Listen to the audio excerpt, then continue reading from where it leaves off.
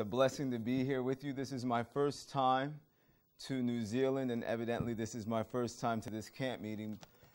But it's always a privilege wherever I go to be with God's people. Amen? And so our time has been going because the enemy's been working against the computer, but no matter. I was educated a long time ago never to be dependent upon PowerPoint. So we let the Holy Spirit be the power, and I'll just do the pointing. Amen? So before we get into the Word of God this evening, as it is my tradition, I always love to encourage everyone to do two things. Number one, I'm asking you to please pray for yourself. It's my firm belief that every time the Word of God is open, that the Spirit of God is at hand to lead and direct us into all truth.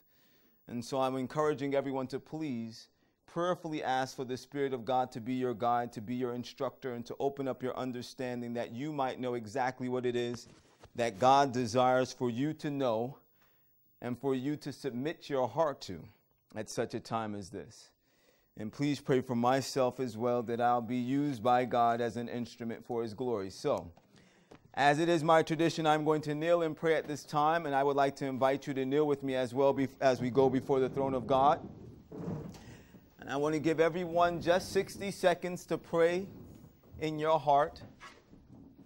And at this time, we're not praying for anything else other than for the Spirit of God to come and inhabit us.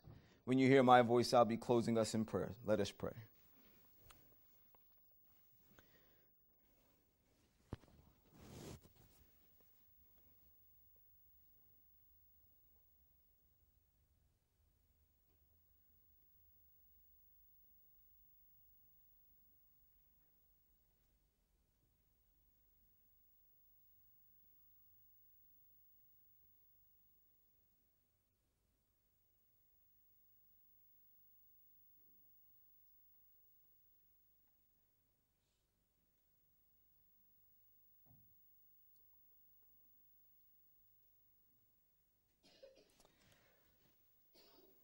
Father in heaven, Lord God of the universe, we thank you for the blessing of the Sabbath rest. We thank you for bringing us all from different places here safely so that we might fellowship together in your presence. We thank you for the ministry of your holy angels that escorted us on our way as we came here to worship you in spirit and in truth.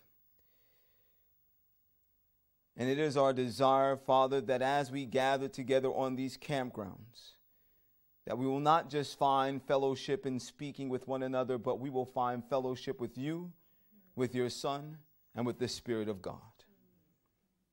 Please cleanse us of all of our sin. Wash us clean of our idols, our iniquity. We pray for the mind of Jesus Christ to be added unto us.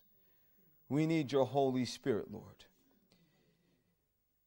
You've given us the promise that if our parents, being evil, know how to give good gifts unto their children, how much more would you, our Father, which is in heaven, give the Holy Spirit unto them that ask him. And so we're asking you, Lord, in faith, nothing wavering. Please lead and direct us into truth, that we might be sanctified and prepared for the second coming of your Son, Jesus Christ. Thank you for hearing our prayer. And for all this we ask in Jesus' name. Amen. I want to invite you to open your Bibles to the book of Revelation. We're going to Revelation chapter 6. Once again, we're opening our Bibles to the book of Revelation, and we're going to the 6th chapter of the book of Revelation. I'll say it one more time, Revelation chapter 6, and we are going to begin at verse 1. And when you're there with me, please just let me know by saying amen. Revelation chapter 6, beginning at verse 1. If you're together with me in your Bibles, please let me know by saying amen. Amen. The Bible tells us here in Revelation chapter 6, beginning at verse 1.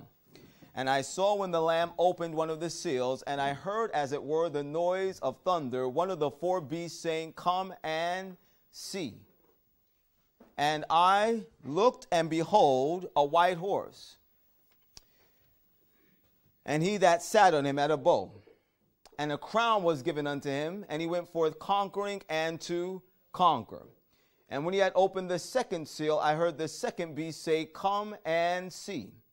And there went out another horse that was red, and power was given unto them to take peace from the earth, and that they should kill with the sword, and that they should kill one another rather. And there was given unto him a great sword. And when he had opened the third seal, I heard the third beast say, "Come and see." And I beheld, and lo, a black horse. And his rider had a pair of balances in his hand.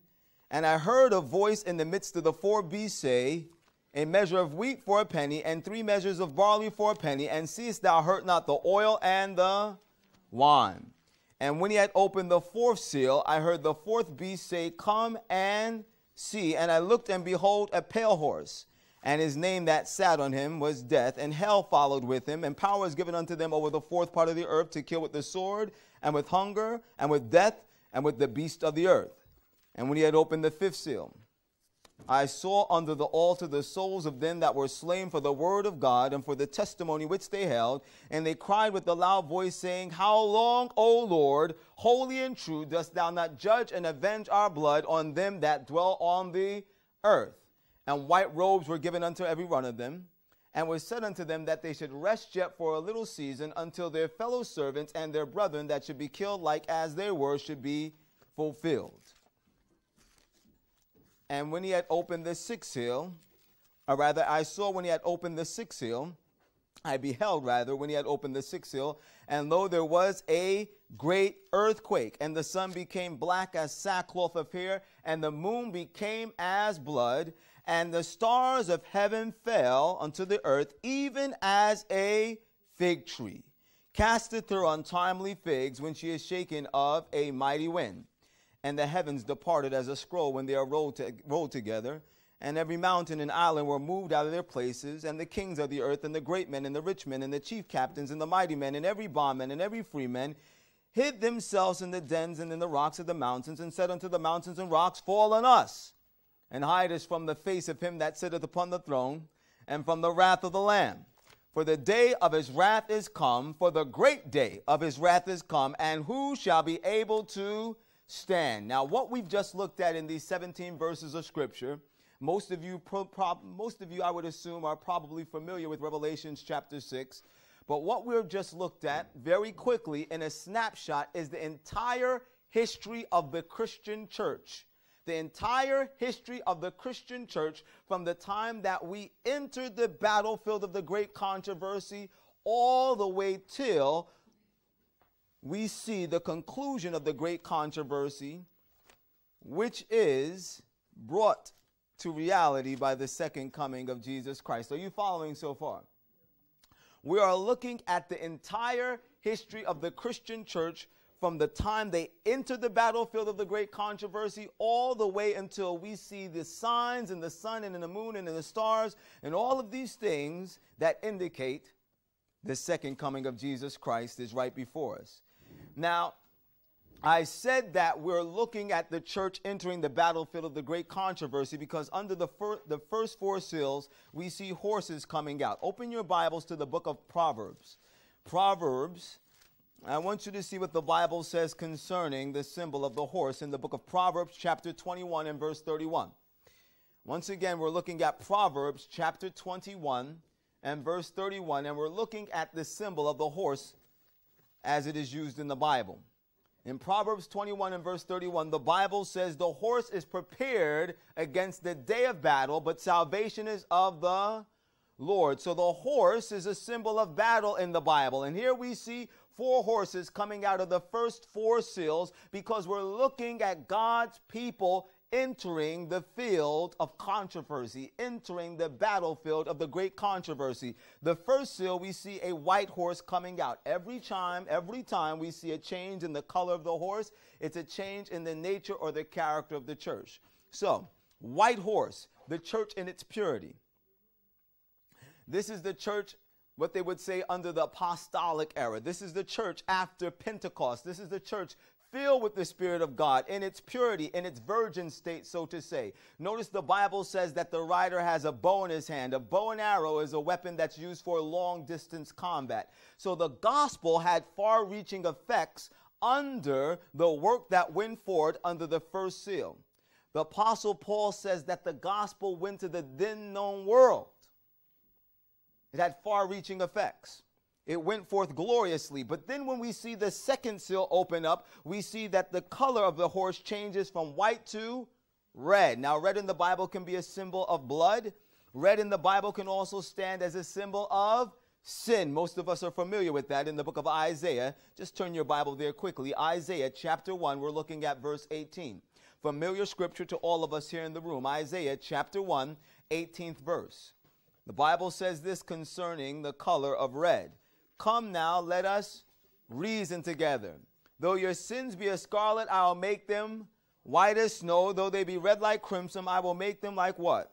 Wool. So red in the Bible can stand as a symbol of sin. Red in the Bible can stand as a symbol of bloodshed. And they are both accurate applications for the character of the church under the second seal. Why? Because under the second seal, the church was persecuted. Much blood was shed. We see the persecution of Emperor Diocletian against the Christian church took place during this time frame. From 303 AD all the way through 313 AD. Some of the fiercest persecution that the Christian church underwent was under that time period. As well, error started coming into the church. Apostasy started slipping into the ranks of God's church. If you look in the book of 2 Thessalonians chapter 2, you may remember that the Apostle Paul, speaking there, said, the mystery of iniquity doth already work. This is during the time period of his existence. So error already began to come into the Christian church, which now brings us to the third seal, which is the black horse. And we know that black in the Bible, that darkness in the Bible stands as a symbol of sin. We can see the rider has a pair of balances in his hand. Apostasy is now taking hold of the church. Those balances that are in the rider's hand, they are unbalanced balances. The Bible speaks of abominable balances in the book of, open your Bibles quickly with me, Proverbs chapter 11. Proverbs chapter 11. If I'm moving kind of quickly through this information, it's because this is not what I'm trying to focus our minds on this evening, but I'm going through all of this so that we can have a good foundation as we go forward to look at something in greater depth this evening. Proverbs chapter 11. Proverbs chapter 11 and verse 1. Look what the Bible says concerning balances. A false balance is an abomination, but a just weight is his delight. So abominable things began to enter into the church. Abominable practices began to enter into the Christian church. They allowed the errors of paganism and all these things to begin to seep into the church. But notice that there's a voice that comes from the midst of the four beasts. And if you look in the book of Revelation, Revelation chapter 4, don't read it right now, but I hope you will read it later. But in Revelation chapter 4, if you read from verse 1 on down, you'll notice that the Bible is giving a description of the throne of God. The throne of God is described in Revelation chapter 4. And you'll also notice that in Revelation chapter 4, four beasts are spoken of as holding up the throne of God. The one whom sits in the midst of the four beasts is God the Father himself. And so the voice that came from the midst of the four beasts is the voice that comes down from the throne of God. God is making a declaration as he sees abominable practices taking hold in the church. He says, a measure of wheat for a penny, 3 measures of barley for a penny, but see thou hurt not the oil and the wine. In short, what God was saying is, though men have brought corrupt practices into my church, though men have perverted judgment, make sure that protection, he put his hand over his truth so that his truth would be available for generations to come, even ourselves. But now as we get to the fourth seal, we see a pale horse come out. The rider's name is Death. Now, how does death come about? What is the origin of death? How does death originate? Everyone in here should know the answer to that one. Sin. The Bible says in Romans 6, correct? Romans 6 and verse 23, the wages of sin is death. So death comes about as a result of sin. So the rider's name was Death. Can we not say that the rider's name was sin? Does the Bible speak of a man of sin? Yes, in 2 Thessalonians chapter 2, we are told of the man of sin, the son of perdition. Perdition, brothers and sisters, is destruction. Perdition is what will come about as a result of hellfire. Notice the Bible says the writer's name is death, and what follows with him? Hell. This is the development of the papacy that we're looking at under the fourth seal. Is it clear? And it says that this system would have power over the fourth part of the earth. They would kill with the sword and with hunger and death and with the beast of the earth. And did the papacy do just that? Yes. The papacy did just that. Destroyed the saints of the living God. Which brings us now to the fifth seal. Under the fifth seal, we see souls under the altar that were slain for the word of God and for the testimony which they held. These souls that were under the altar that were crying out, "How long, O Lord, holy and true, dost thou not judge and avenge our blood on them that dwell on the earth?" These souls were not living souls, but like righteous Abel, as the Bible speaks of how the blood of righteous Abel continues to cry from the ground to the Lord. God does not forget the cries of his saints, brothers and sisters. And so these souls were those that were martyred. They were the individuals that were martyred by the papal power that we see brought to view under the fourth seal. And they're saying, "How long, O Lord, are you not going to avenge our blood on this system that persecuted us wrongfully, even unto the death?" The Bible says that God responds by placing white robes on them. Robes in the Bible, garments in the Bible, what are they symbolic of? Character. White robes can be righteousness, but we can have on filthy garments, which are symbolic of us having sinful characters. Amen. So the garments in the Bible are a symbol of character. Why did God give them white robes? Because the papacy said that they were heretics. The papacy said that these people were blasphemers. They were sent to the grave under unjust titles, being said to be something that they were not. And God said, no, this is their true character. These were my saints. They were righteous. They stood for my truth. I'm placing white robes on them. Do you get the point so far? But he said to them, you have to rest for a little season until your fellow servants and your brethren that should be killed like as you were should be fulfilled. Letting us know that there are those that are coming in the near future that are going to be persecuted even unto the death like those martyrs did in times past. God is going to have martyrs in this age. God is going to have more martyrs in this age. Persecution is coming once again to the people of God, and it will be carried out by the very same entity that sent those people to graves once before. But we are told under the sixth seal that there was a great earthquake. This great earthquake, most of you already know, was the earthquake of Lisbon. That happened in the year 1755. The sun became black as sackcloth of hair. The moon became as blood. The great dark day, that happened in the year 1780. And then the stars of heaven fell, even as a fig tree casteth her untimely figs, when she is shaken of a mighty wind. Now that one happened in the year 1833.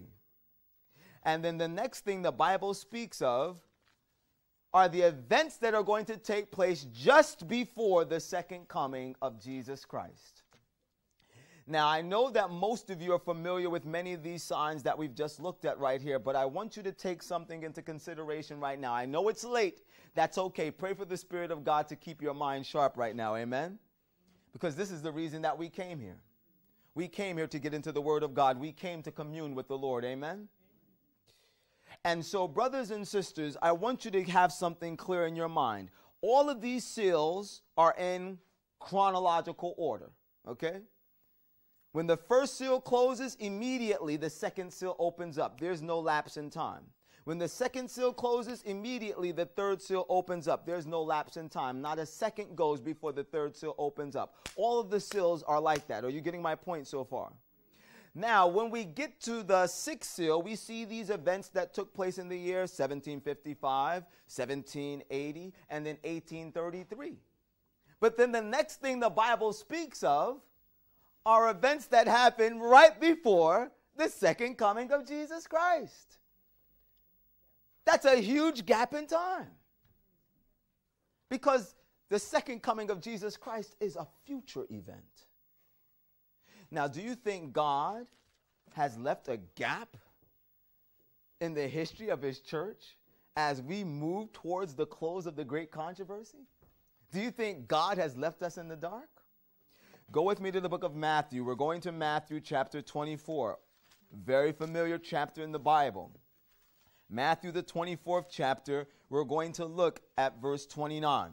Matthew chapter 24, looking at verse 29, the Bible tells us this. Immediately after the tribulation of those days, the sun shall be darkened, and the moon shall not give her light, and the stars shall fall from heaven, and the powers that are in the heavens shall be shaken. Stop for a second. Did we see all those signs in Revelation chapter 6? Yea or nay? Yes. Okay, move forward now, verse 30.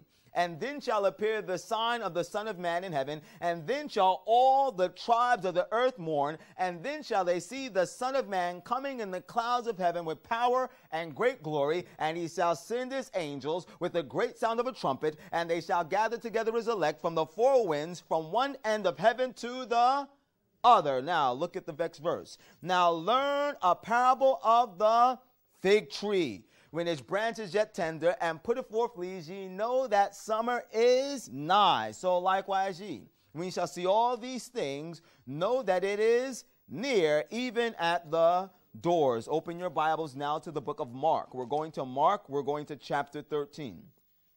Mark chapter 13. We're going to begin at the 24th verse now. Mark chapter 13, looking at verse 24, the Bible says this. But in those days after that tribulation, the sun shall be darkened, and the moon shall not give her light, and the stars of heaven shall fall, and the powers that are in the heavens shall be shaken. Same signs we saw in Revelation chapter 6. Verse 26 now, the Bible says, and then shall they see the Son of Man coming in the clouds with great power and glory, and then shall he send his angels with a great sound of a trumpet, and they shall gather together his elect from the uttermost part of earth to the uttermost part of heaven. Now learn a parable of the fig tree. When her branch is yet tender and putteth forth leaves, ye know that summer is near. Am I correct? So likewise ye, when ye shall see all these things come to pass, know that it is nigh, even at the doors. Last one, let's go to Luke chapter 21. Luke chapter 21, and this time we're going to begin at verse 25. Luke chapter 21, we're going to begin at verse 25. Most of you are familiar with this verse of Scripture already. The Bible says, then, and there shall be signs in the sun and in the moon and in the stars, and on the earth distress of nations with perplexity, the sea and the waves roaring, and men's hearts failing them for fear, for looking after those things which are coming upon the earth, for the powers of the heavens shall be shaken. And then shall they see the sign of the Son of Man. Excuse me, am I correct?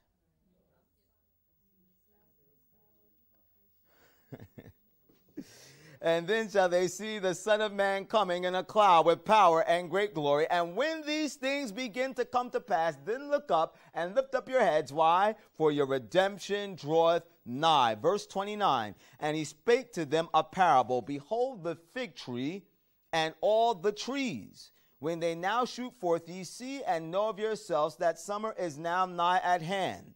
So likewise ye, we shall see all these things come to pass, know that the kingdom of God is now what? Nigh at hand. In Matthew chapter 24, Mark chapter 13, and Luke chapter 21, we see all of the very same signs that are spoken of in the book of Revelation chapter 6. And every time we see these signs in the sun and in the moon and in the stars, the very next thing we see is the second coming of Jesus Christ, and then Jesus always speaks of a parable concerning a fig tree.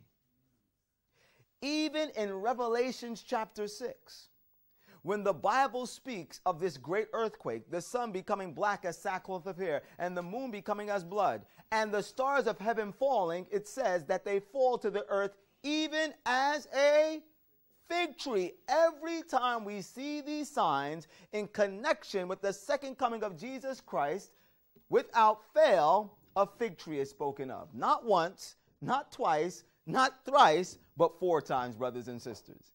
Now, the Bible tells us, Jesus tells us himself, that upon the testimony of two, a thing is established. Now, when you have it 3 times, you know it's important. If you hear it 4 times, you better know exactly what Jesus is talking about. So now the question is, what does a fig tree stand as a symbol of in the Bible? Let's look at it. Let's go to the book of Luke. Let's go to chapter 13.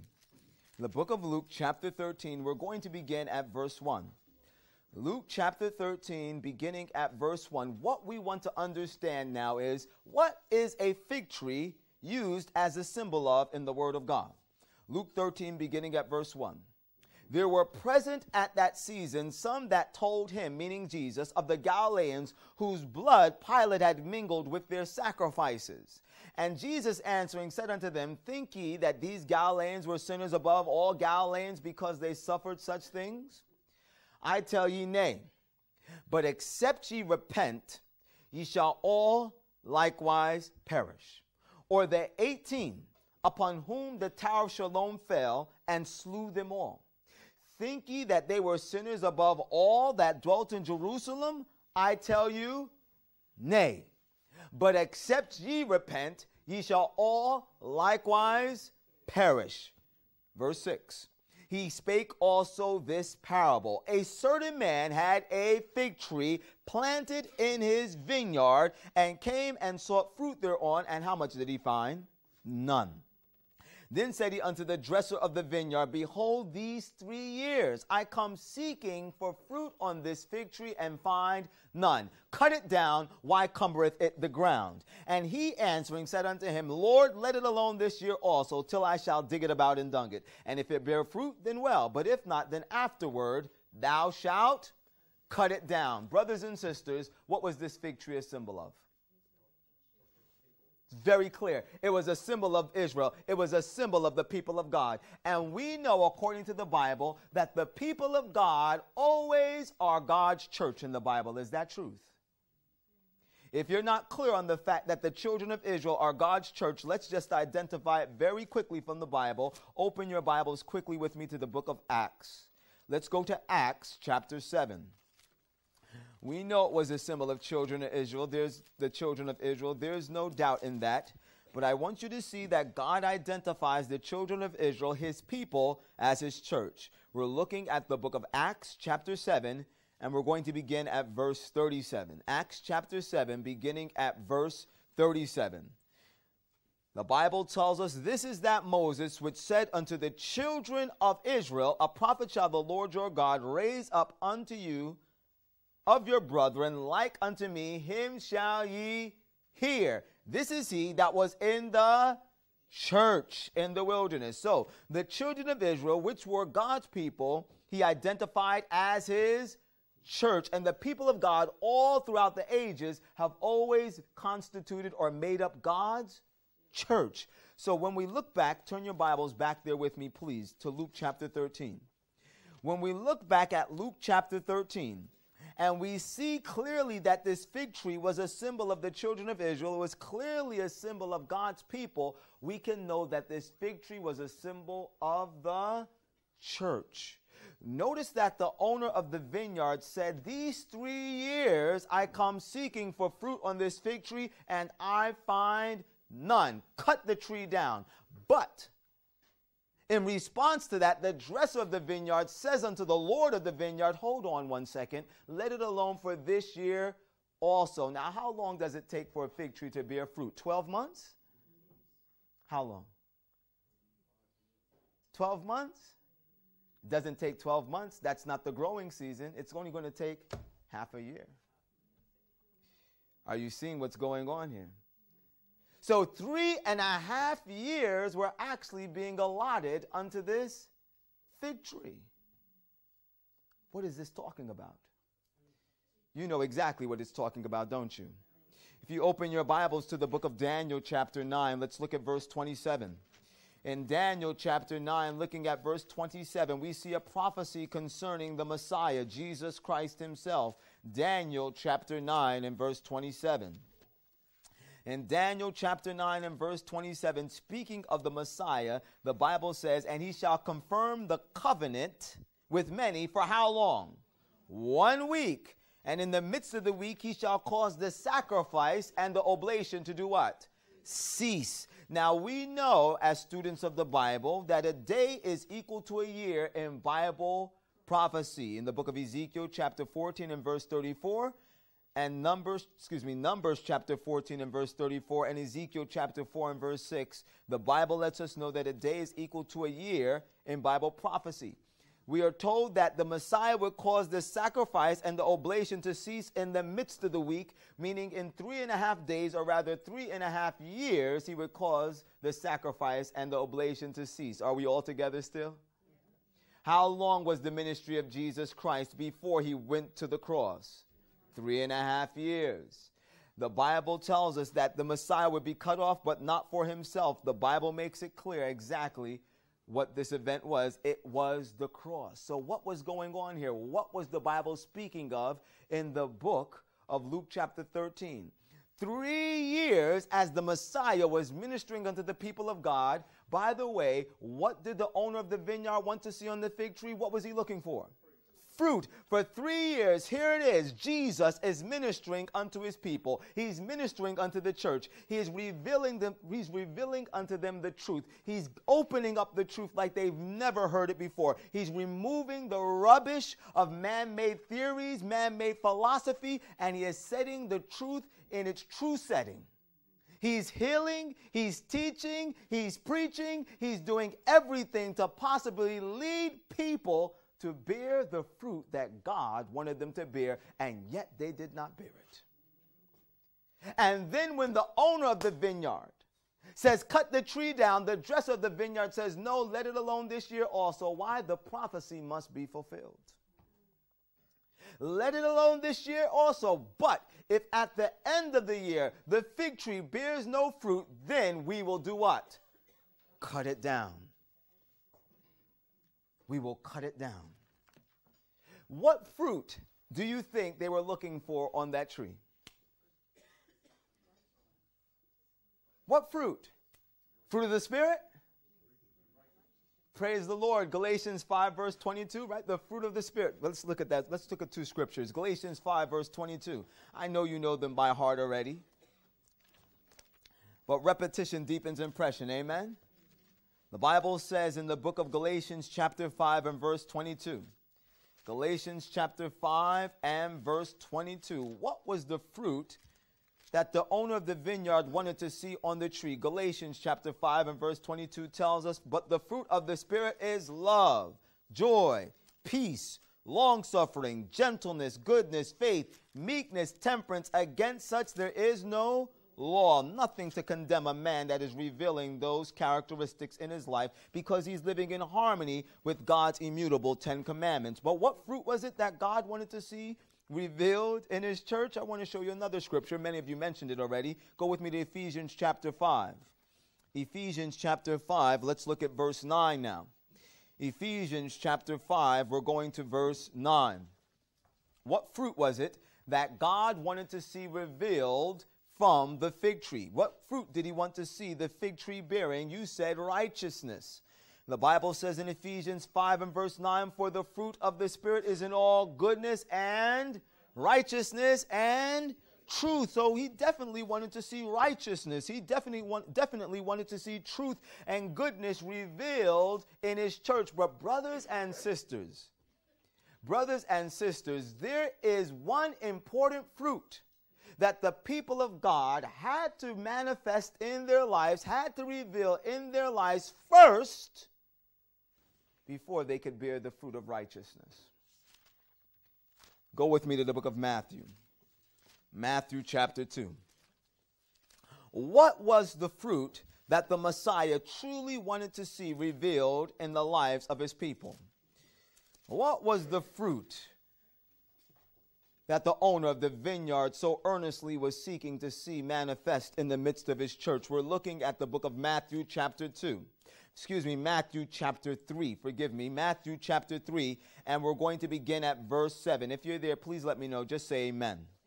It says, but when he saw many of the Pharisees and Sadducees come to his baptism, he said unto them, O generation of vipers, who have warned you to flee from the wrath to Come, bring forth therefore fruits, meet for repentance. Look at verse 10 now. And now also the axe is laid unto the root of the trees. Every tree which bringeth forth not good fruit, bringeth not forth rather good fruit, is hewn down and cast into the fire. Look at what Jesus' first message was after he was baptized in 27 AD. We're looking at Matthew chapter 4 now and verse 17. The very first message that Jesus preached after his baptism in 27 AD. Here it is, verse 17 of Matthew chapter 4. From that time, Jesus began to preach and to say, repent, for the kingdom of heaven is at. What was the fruit that he wanted to see? The fruit of repentance. Brothers and sisters, righteousness cannot be revealed before repentance. You see, the people thought they were righteous. The people thought they were right. They thought they were doing everything that to suggest them to God. That's why John said to them, and think not to say unto yourself, we have Abraham as our father. Because they thought they were righteous. But what God wanted to see was repentance. That's why Jesus, in the book of Luke chapter 13, I want you to see this with your own eyes. Open back to Luke chapter 13. That's why Jesus, prior to him giving this parable concerning the fig tree in Luke chapter 13 and verse 6, his response to those individuals that came to him telling him about the account of the blood that Pilate had mingled with the sacrifices of those Galileans, his response to them was, do you think these Galileans were sinners above all the other Galileans? Listen, no, except you repent, you will all likewise perish. You think those that had the tower that fell on them in Shalom were sinners above everybody that lived in Jerusalem? I'm telling you, no.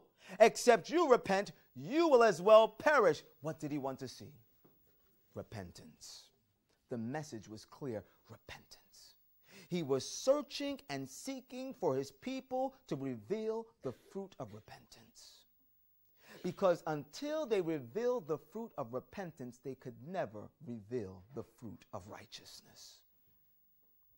And so he comes to them 3 years searching the tree, 3 years looking, nothing. Next year he says, 1 more year, we're going to search the tree. We're going to thoroughly go through the tree. Brothers and sisters, do you see what was going on with the tree? God was investigating the tree. He was investigating that tree from the highest bough to the lowest bough. And after he investigated that tree, when its probationary period time ran out, what would happen to the tree? It would be cut off. It would be cut off. Brothers and sisters, what I'm trying to share with you is I believe with all of my heart that this fig tree is a symbol of the people of God under the investigating eye of God as he is searching for character. I want to show you this point one more time from the Bible. We're looking in the book of Matthew once again. Go with me in Matthew chapter, go with me to Matthew. We're going to chapter, 21. Matthew chapter 21. We're looking at Matthew chapter 21, and we're going to begin now at verse 18. Matthew 21 and verse 18. As Jesus, shortly after his triumphant entry into Jerusalem, most of you are familiar with this, people had the palm branches, Hosanna in the highest. Everybody was lauding his praises. Look at verse 18 now, Matthew 21. Now in the morning, as he returned into the city, he hungered. And when he saw a fig tree in the way, he came to it and found nothing thereon but what? Leaves only, and said unto it, let no fruit grow on thee henceforward forever. And presently the fig tree grew, it withered away. Do you see what just happened? He's hungry. Jesus is hungry. He goes out, he sees this fig tree, and he thinks there must be fruit on this fig tree. Why does he think there's fruit on this fig tree? Because there's leaves on the tree. And if you know anything about fig trees bear fruit before they bear leaves. So because he saw leaves on the tree, he said, there must be fruit on this tree. He goes and he searches it from the highest bough to the lowest, we're told in Christ Object Lessons. And what does he find?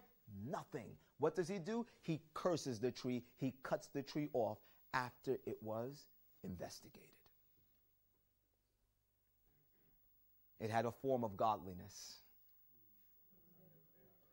denied the power thereof. Brothers and sisters, the fig tree stands as a symbol of God's church under the investigating eye of God. Why is this important? I believe when we look in Revelation chapter 6, we will see that God has a message for us. And I want you to look back there with me quickly, because there are two more important points that we need to bring out from the scriptures concerning this fig tree. Revelation chapter 6, we're going back now to verse 13. Revelation chapter 6 and verse 13.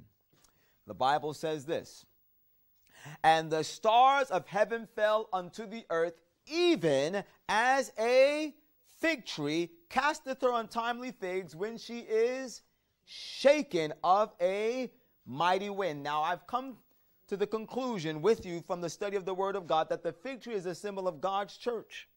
However, what is wind a symbol of in the Bible? Strife and commotion. Let's look at one scripture quickly for that. Go with me quickly to Daniel chapter 11. Daniel chapter 11, we're going to look at verse 40. Daniel, the 11th chapter, we're going to the 40th verse. Once again, that's Daniel chapter 11 and verse 40. What is wind a symbol of in the Bible? Here the Bible says, and at the time of the end, the king of the south shall push at him, speaking of the king of the north, and the king of the north shall come against him like a whirlwind with chariots and with horsemen and with many ships. Is that not a scene of strife? Do you see a scene of war? Do you see a scene of conflict? Wind in the Bible can be a symbol of conflict, strife. Go with me now to the book of John. We're going to John. We're trying to find out what can wind stand as a symbol of in the Bible. We're going to the book of John now. We're going to chapter 3. John, the 3rd chapter, we're going to begin at verse 7 now. We found out that wind can be a symbol of strife and commotion. We're looking at John chapter 3 now, beginning at verse 7. The Bible says, most of you already know this scripture by heart, and marvel not that I said, ye must be born again. The wind bloweth where it listeth, and thou hearest the sound thereof, and canst not tell whence it cometh, or whither it goeth. Even so is everyone that is born of the Spirit. So, the operation of the Spirit of God upon the hearts of men is symbolized as the wind in the Bible as well. Let's go to one more scripture. Let's go to the book of Ephesians now. We're looking at Ephesians chapter 4. Ephesians chapter 4, and we're going to the 14th verse. Ephesians chapter 4 and verse 14. What is wind a symbol of in the Bible? Strife, commotion, the work of the Spirit of God. What else does the Bible say? Ephesians 4 and verse 14. That we henceforth be no more children, tossed to and fro, and carried about with every wind of doctrine by the sleight of men and cunning craftiness, whereby they lie and wait to do what? Deceive. So wind in the Bible can stand as a symbol of doctrine. In this case, it is clearly false doctrine. But I clearly see from the Bible as well that wind not only symbolizes false doctrine in the Bible, but it can stand as a symbol of true doctrine. Why is that? The Bible tells us once again, if we looked back, we don't have to go back there, but you know it already, that the work of the Spirit of God upon the hearts of men to bring about this new birth experience is symbolized as the wind. Amen? True?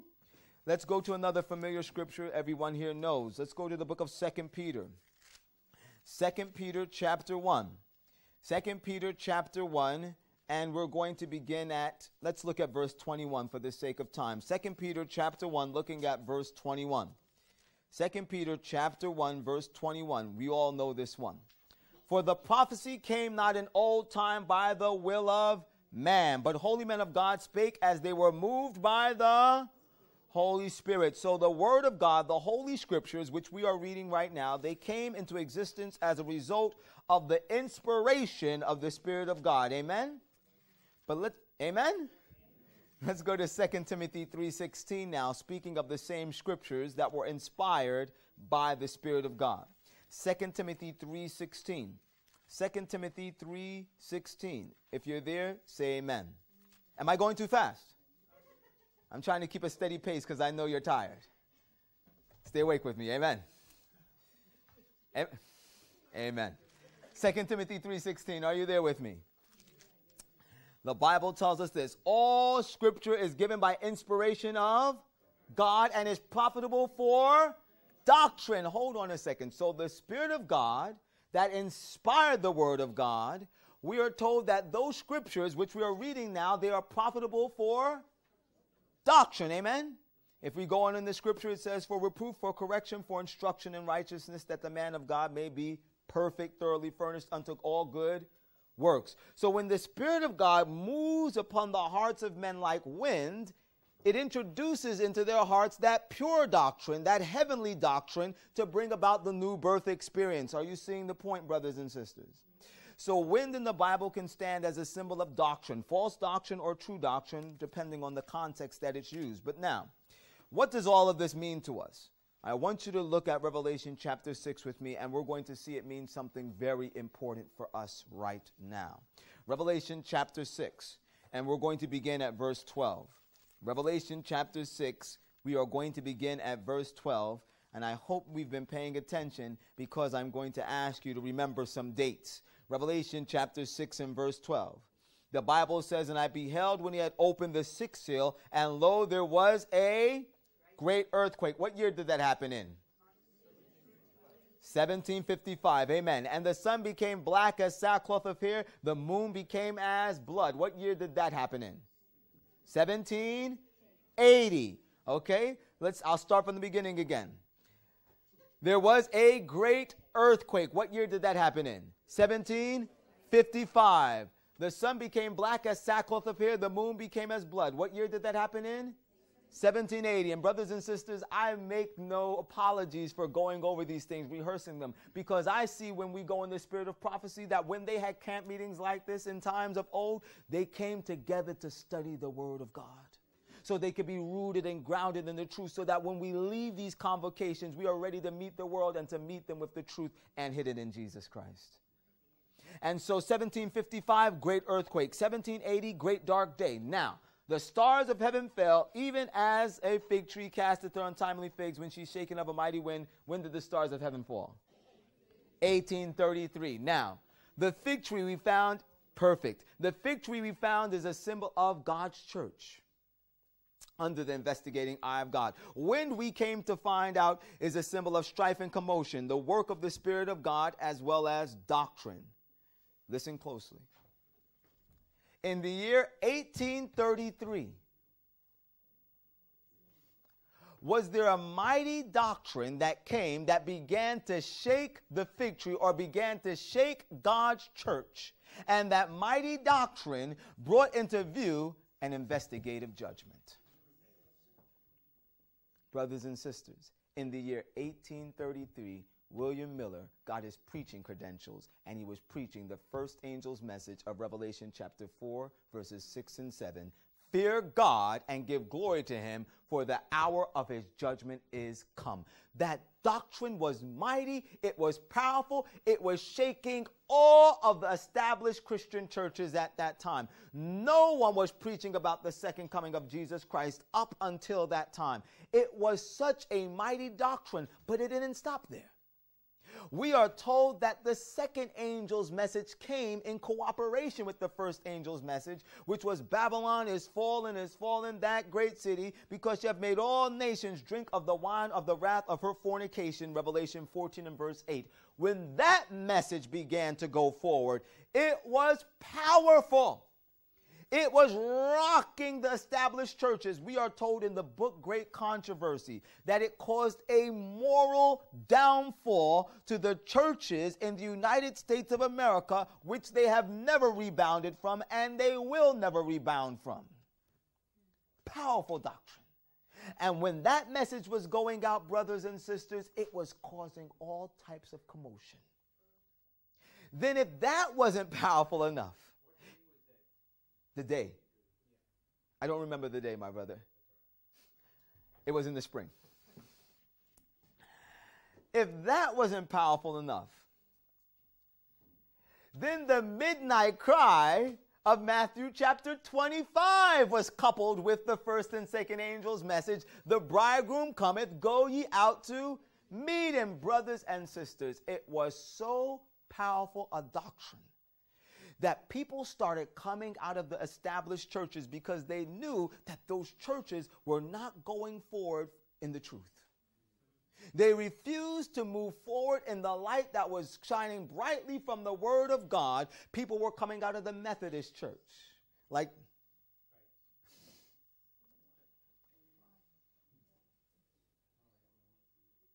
People were coming out of all of the established churches, and they developed the Millerite movement. But when that doctrine finished shaking even the Millerite movement, it shook a group of 50,000 all the way down to 50. Now that is a mighty wind. That is a powerful doctrine. 50,000 to 50.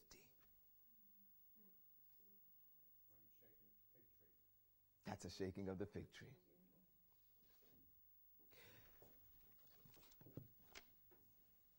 Unfortunately, I don't have the screen to show you some of the quotes that I would love to show you. But what I wanted to share with you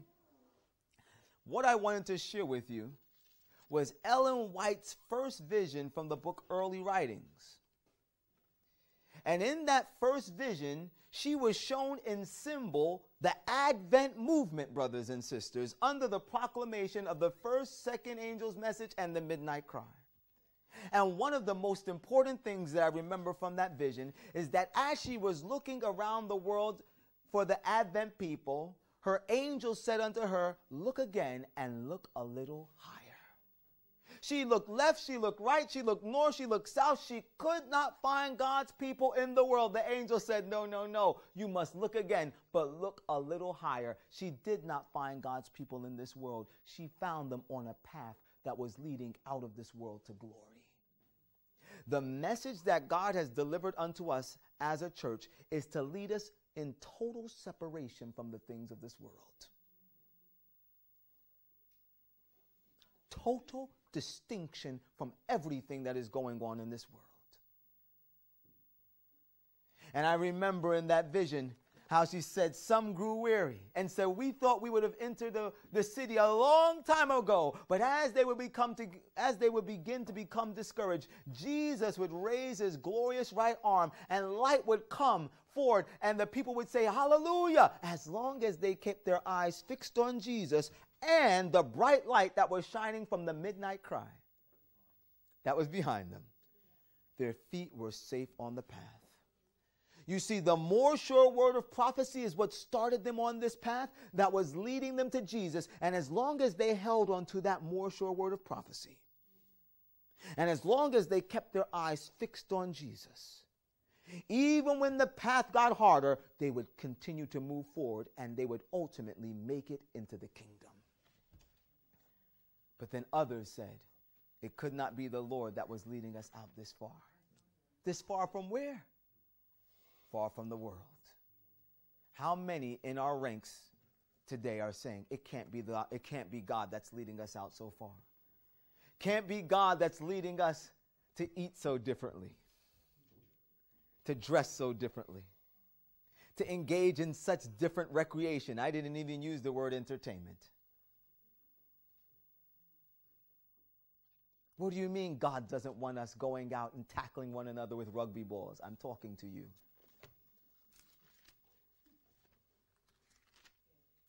Could you imagine Jesus with the disciples playing rugby?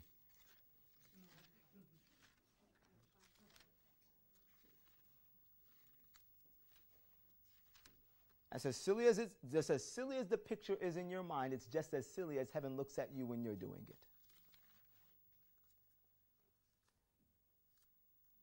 It can't be God that's leading us out so far. So far from what? So far from the world. But brothers and sisters, I only have a few minutes left, and I'm going to stick within my time frame. I want you to know something. When those messages first went, And it shook a group of 50,000 down to 50. It still didn't even go in all of its power. Do you know the second angel's message, when it was first proclaimed, it didn't even go in all the power of the Spirit of God? You can clearly see it from the Bible. Don't believe my words, but believe the word of God. Look at it. Revelation chapter 14, we're going to look at verse 7 first. Revelation chapter 14, we're going to look at verse 7 first. The Bible says in Revelation 14 and verse 7, you all know it by heart, so I'm just going to say it.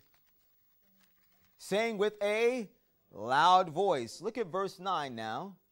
And the third angel followed, saying with a loud voice. Now look at verse 8. And the second angel followed, and another angel followed, saying, where's the loud voice? Where's the loud voice? There was no loud voice.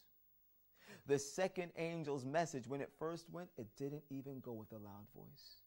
And yet, it was still powerful enough to develop a group of 50,000 and then help shake it down all the way to 50. Now you tell me, what is that message going to do when it goes again in the full empowerment of the Spirit of God, as the Bible says it will in the loud cry of Revelation chapter 18, verses 1 and 2? Because the Bible tells us that that message to come out of Babylon is getting ready to go again. It has even begun. And it will swell into a loud cry, filled with the Spirit of God. Let's look at it. Revelation chapter 18, beginning at verse 1.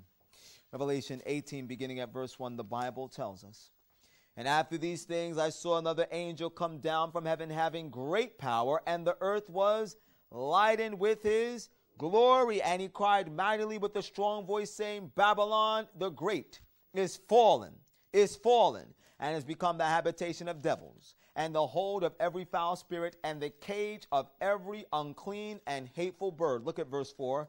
And I heard a voice from heaven saying, come out of her, my people, that ye be not partakers of her sins, and that ye receive not her plagues. Brothers and sisters, when this message goes again in latter rain power, what do you think it's going to do to the church? It's going to shake it to its core. The message is even going now. But when it gets to a crescendo of a loud cry, it's going to shake this church to its core. How many Seventh-day Adventists do we have worldwide right now? What is it? 17 million? Something like that? Brothers and sisters, if that message didn't even go in all of its power, it dwindled a group of 50,000 to 50. What do you think it's going to do to 17 million? That's when that starts looking like a large number. That's when 144,000 starts looking like a large number. You still want to debate about getting into a great multitude? Brothers and sisters, the only multitude we need to be trying to make sure that we get in is the one that Ellen White said we need to pray that we're a part of. Strive to be a part of the 144,000. We are living in a very critical hour. And it is my full belief that the same fruit that God was looking for then, he's looking for now. It's the fruit of repentance. As Laodicea, we are proud. We think we're rich and increased with goods and have need of nothing. Because we know the theory of truth, because we have the books containing the truth, because we are those that keep the commandments and have the testimony of Jesus Christ, in essence, we almost say we have Abraham as our father. Brothers and sisters, God does not care about the theory of truth. The everlasting gospel is the truth in practice.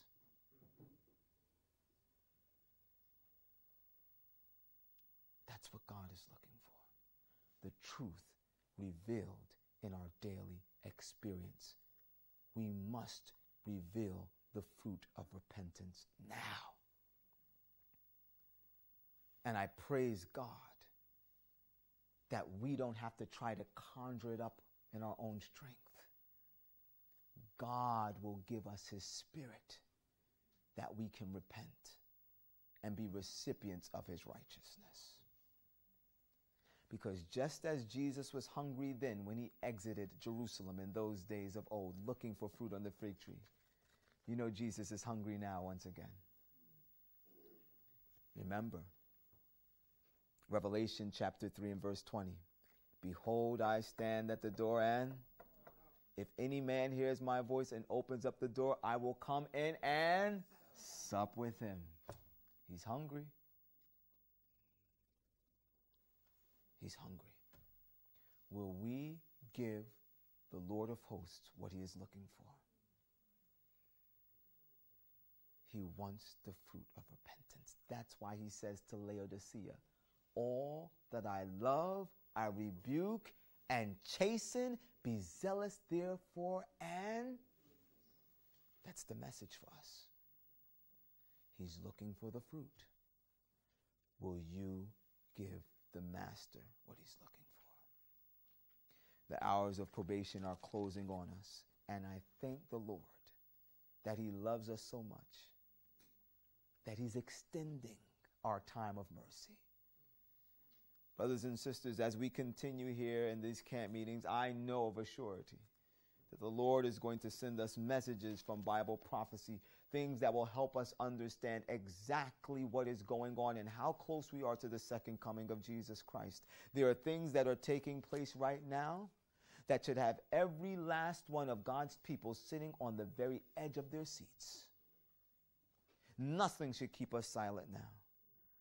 I had a wonderful discussion with my brother as we were eating lunch, and we were saying we need to be sharing the message of truth now. Whatever means by which we can do so. If it's going knocking on doors, giving out leaflets, telling somebody, we need to be God's mouthpieces now to tell people that Jesus is coming. But we cannot be used of God until we repent so that we can receive his Spirit. Because the Bible says, and ye shall receive power after that the Holy Ghost has come upon you, and then we will be his witnesses. May God help us as we are here to seek the face of our loving Savior, Jesus, that he might strengthen us to reveal the fruit of repentance. Amen? Let's have a word of prayer.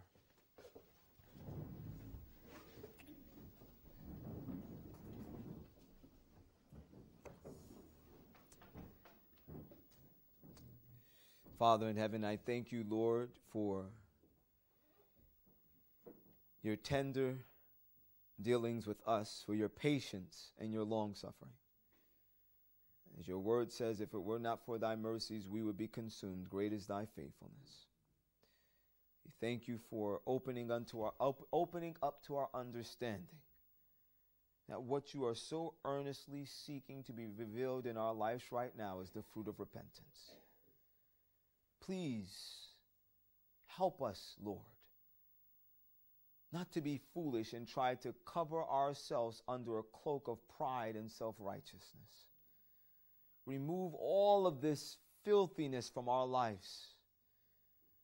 Help us even this evening before we turn in tonight to find ourselves at our bedsides, on our knees, praying and asking you to do a special work in our lives. This is the reason that we came into this place. Not for food. Not just to hear some words. We've come to know you, the only true God, and Jesus Christ whom thou hast sent, which you said is life eternal.